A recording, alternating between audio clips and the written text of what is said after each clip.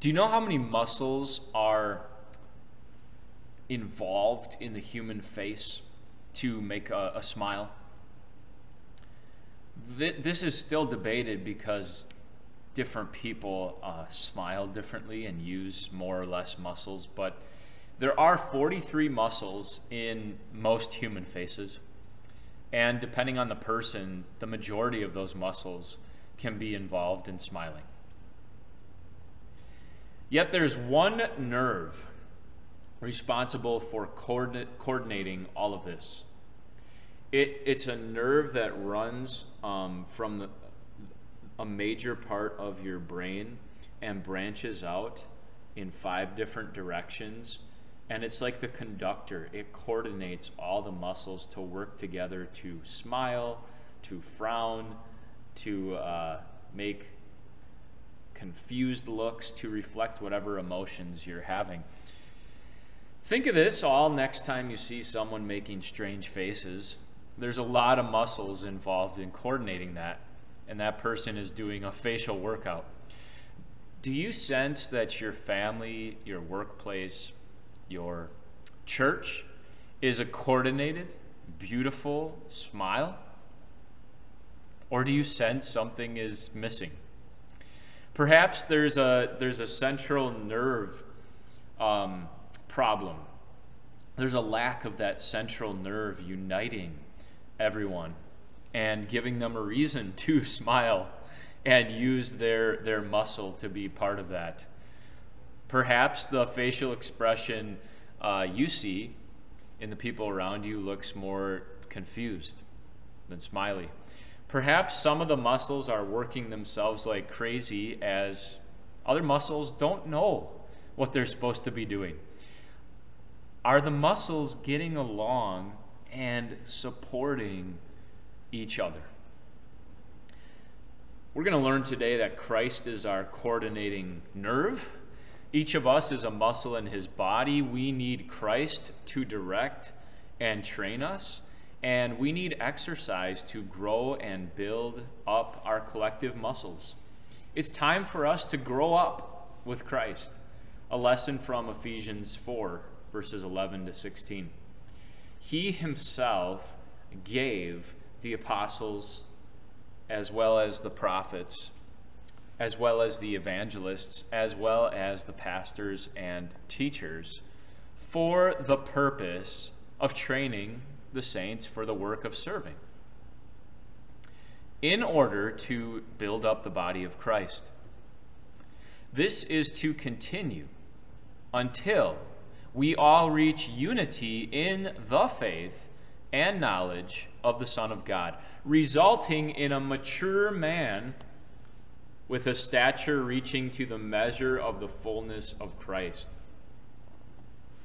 The goal is that we would no longer be little children, tossed by the waves and blown around by every wind of teaching, when people use tricks and invent clever ways to lead us astray.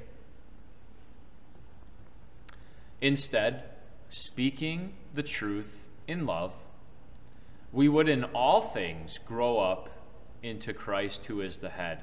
From him, the whole body, being joined and held together by every supporting ligament, grows in accordance with Christ's activity when he measured out each individual part. He causes the growth of the body so that it builds itself up in love. Growing up is about being connected to Christ from beginning to end, that coordinating nerve. All right?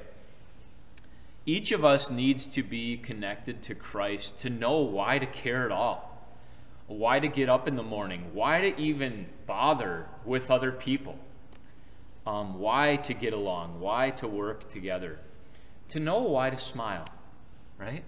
What reasons do we have to smile and to keep on working and to keep on using our gifts in this world? We need Christ to to tell us what we're accomplishing by being together and working together, what his big goals for us are. Okay, the muscles are there. The muscles are all here in the church. You are the muscles. You are the ligaments. They need to know their part. They need to know they have a part, they belong, and that each one has a unique function and a unique way of supporting the other parts. They need to know how the other muscles around them need them and how they need the other muscles around them. So why care? Why do I want to be connected to these other muscles? Because Christ wants us to grow up so we can produce one big smile together that's going to outlast and power through all the world's broken and empty promises. What the world tries to give us and can't, Christ already has. You heard it in the teaching. Speaking the truth in love, we would in all things grow up into Christ, who is the head. From him, the whole body, being joined and held together by every supporting ligament, grows in accordance with Christ's activity when he measured out each individual part. He causes the growth of the body so that it builds itself up in love. When we're growing up as a body, with Christ at the head, with Christ connecting everything, coordinating everything, giving us a reason to care at all. Things like this happen in the year 2020. This is from one of our new school parents. Thoroughly enjoyed the Thanksgiving lunch sent home from my child's school today. We are so thankful this year for so much. And her school is one of the top biggest blessings this year. Hearing her come home talking about God and singing Christmas songs lately has filled my heart with such joy. Hashtag blessings, hashtag Thanksgiving, hashtag Thanksgiving lunch, hashtag lunchtime, hashtag thankful, hashtag Thanksgiving break. Did you know that little children smile on average 400 times a day? Guess how many times a day adults smile? The average adult, 20 times a day. No wonder Jesus praises the faith of little children. Some might argue that adults have seen the underbelly of the world and have less reasons to smile. While it's definitely true that we have seen more and we no longer look at the world with rose-colored glasses, the Christian adult who knows their scriptures, like the one we read today, has more reasons for joy than anyone else.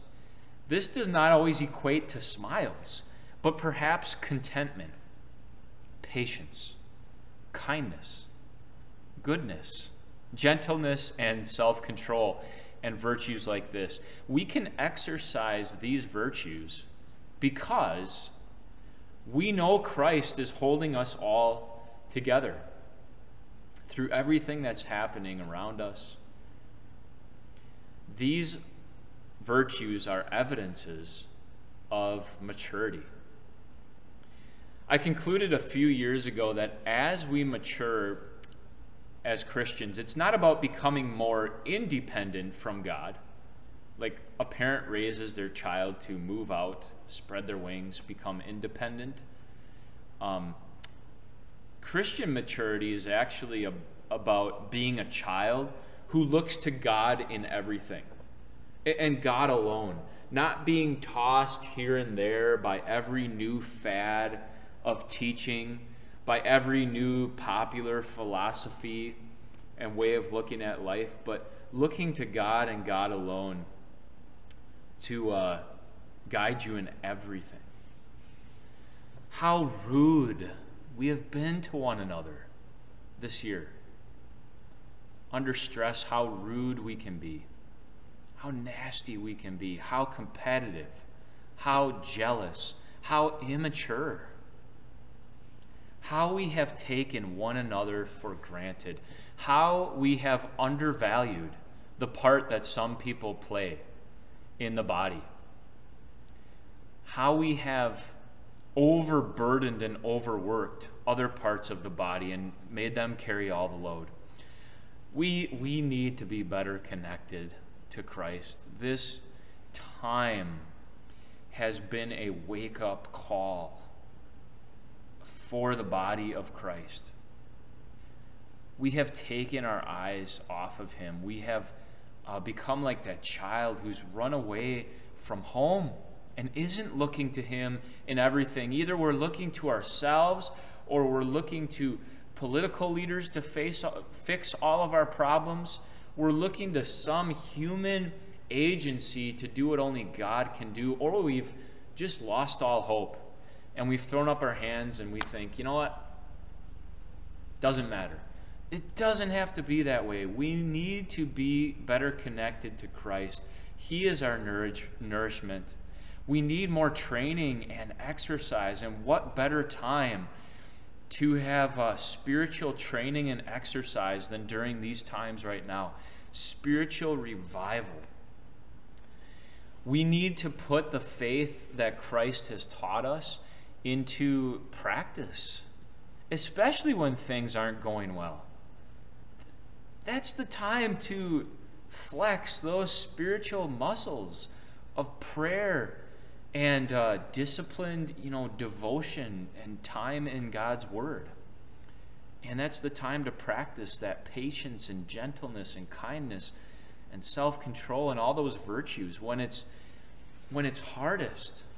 When your boss, you don't see eye to eye, that's a great time to use those spiritual muscles. And instead of using the tricks of the world, manipulation and backstabbing and passive aggressiveness, just be a Christian. Be a Christian. Be who Christ has taught you to be. These are very hard things, and oh, how we have failed in this year. How immature we have been. And yet, Christ has not left us. Christ has not left his children. He's come after us as we've wandered away, as we've gotten lost, even during these times. Christ did not gripe about how foolish his disciples were. He taught them. He modeled maturity for them. Christ did not wait for the religious institutions of his day to change. He revolutionized religion by doing the crazy things he said he would do, dying and rising from the dead. Christ did not go into a shell of misery during the worst year of his life, a year that was way worse than 2020. The pressure on him increased to the breaking point, the plots, the traps, the annoying things his disciples said and thought and fought about. He turned the worst year of his life into the best year of human history. This is a mature person. That is a life with a purpose. Christ is maturity. Christ is love. Christ was and is unshakable. And those who are connected to Christ, that's you. That's me. We're the muscles.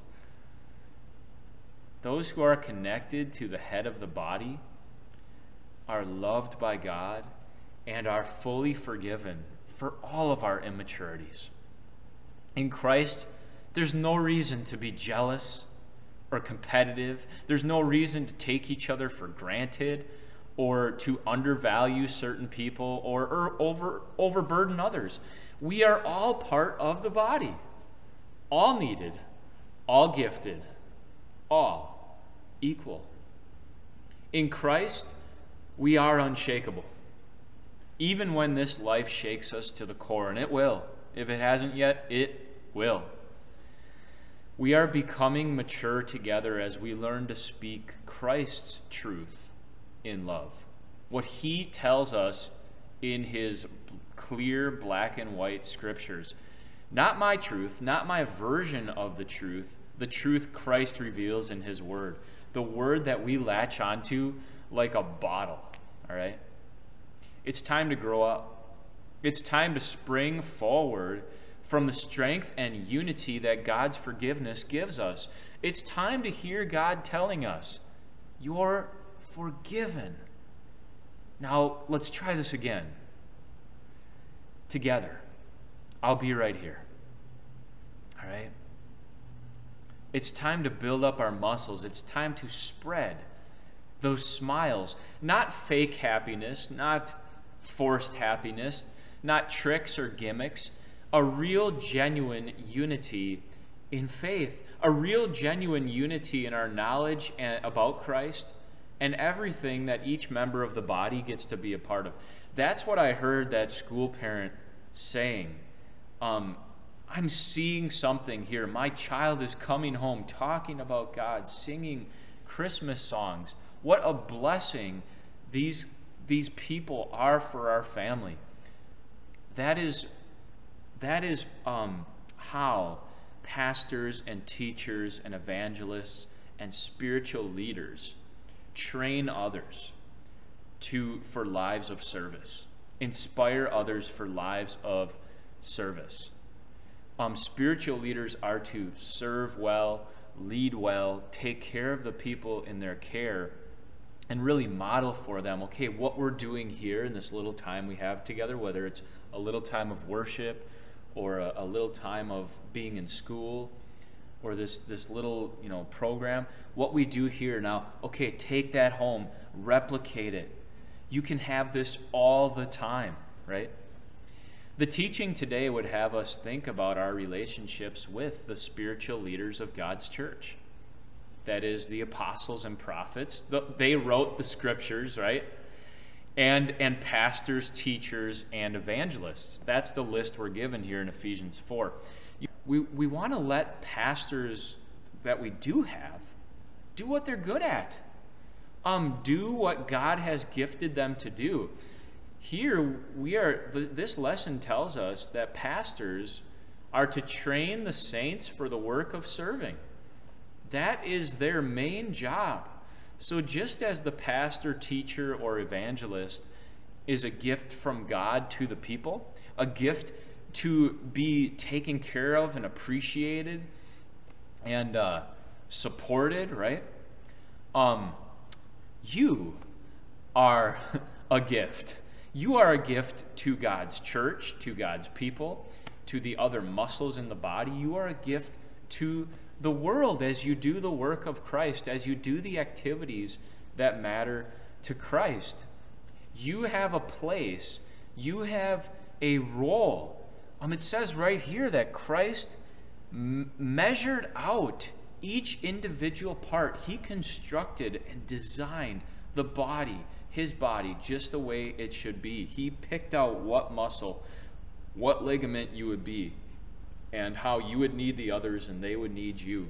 All right? So what this means practically is that a maturing group of Christian people will have more and more people involved in the mission, that, but in ways that those people are actually gifted for, actually enjoy doing, have the skills to do. There will be less and less talk of, I'm doing this because no one else will and it has to be done. Less and less talk of, I was guilted into doing this. I got my arm twisted into doing this. There will be more people serving joyfully and doing what they're good at in life. I'm not just talking about in this little thing we call church. This is the church's work is helping people find who Christ made them to be in all areas of their life, in all the relationships that they have. One of the pastor's big jobs is to create that kind of environment where people can thrive in, where people can learn and support each other and be energized to be the body of Christ 24/7, where God has placed them. I could humbly point to hundreds of examples where people are enjoying what they're doing in life, even if their job is tough and even if it's stressful. and when I say job here, I mean not just, punching the clock job. That's huge, but whatever they are doing, whether it's volunteering, it's their day job, it's the relationships they have.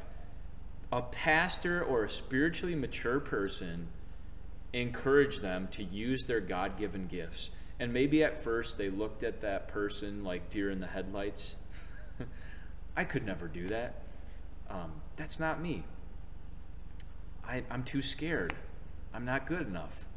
And because the spiritually mature person encouraged them, they're now using their gifts for the benefit of others.